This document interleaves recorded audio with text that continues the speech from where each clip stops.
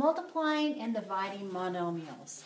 A monomial can be written as a number, a variable, or a product of numbers and variables. So, some examples of monomials are x, a variable, 14x, the product of 14 and x, 3, a number, 2x squared, 9xy, all examples of monomials.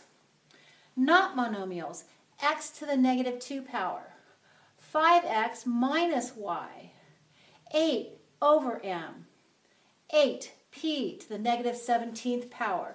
Look at these examples of non-monomials versus what is a monomial. It should be perfectly clear what is and what is not a monomial. Let's look at some examples of multiplying monomials. If I have 2x cubed times 5x squared, the first thing I do is I apply the commutative property to put my constants and then my variable terms in order. I have 2 times 5 times x cubed times x squared.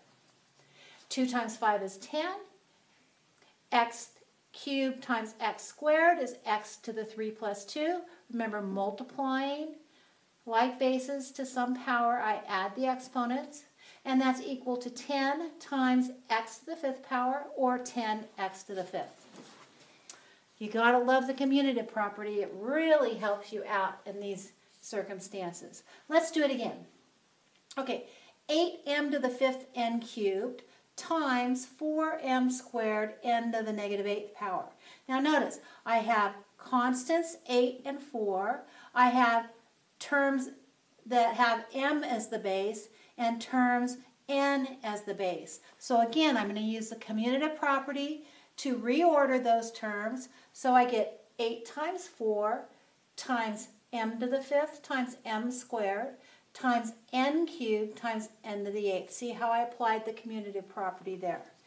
8 times 4 is 32. M to the 5th times m squared is m to the 5 plus 7. Sorry, m to the 5 plus 2. And then n cubed times n to the negative 8 is n to the 3 plus negative 8. Applying those exponent rules in both of those steps. Okay, so that's 32 m to the 7th, that's m to the 5 plus 2. N to the negative 5th, that's n to the 3 plus negative 8. So here I have 32 times m to the 7th times n to the negative 5th, but I have to take care of that negative exponent because a monomial is not simplified if an exponent is negative. So n to the negative 5 is 1 over n to the positive 5, and now when we multiply everything together, the numerator becomes 32m to the 7th, the denominator is n to the 5th. Okay, now let's do some division.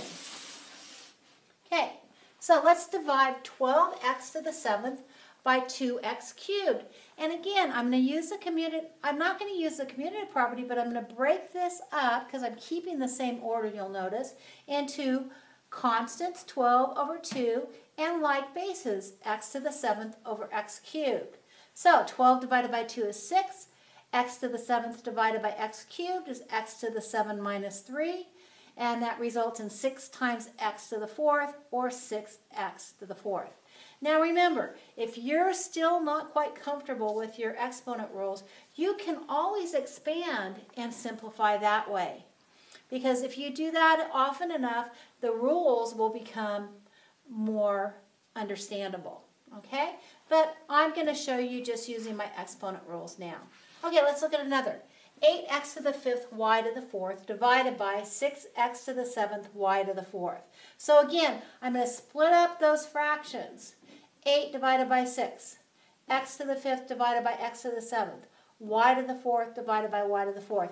Why did I split it up that way? Again, constants, same bases, same bases. Okay? So 8 divided by 6 is the same as 4 divided by 3. I like my fractions improper, so I keep it 4/3. X to the 5 minus 7 times, of course, y to the 4th divided by y to the 4th is 1. So that results in 4/3 times x to the negative 2. 5 minus 7 is negative 2. And again, I don't want a negative exponent. X to the negative 2 is the same as 1 over x to the second power. So that's 4/3 times 1 over x to the second power, or 4 over 3x squared. Totally simplified. Okay, let's look at some simplifying here. Okay, xy to the 13th power. Remember, everything in the parentheses is to the 13th power. So that's the same as x to the 13th times y to the 13th, or xy to the 13th. 2x all to the 5th power is the same as 2 to the 5th power times x to the 5th power, or 2 to the 5th, x to the 5th. And one more.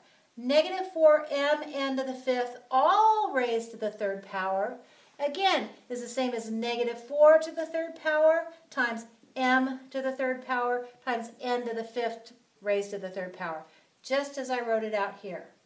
Negative 4 to the 3rd power, I'm just going to leave that as negative 4 to the 3rd power right now. M cubed is m cubed, and n to the 5 times 3, because this is a power to a power, we multiply those exponents, and that's negative 4 all to the 3rd power still, m cubed still, and this is n to the 15th.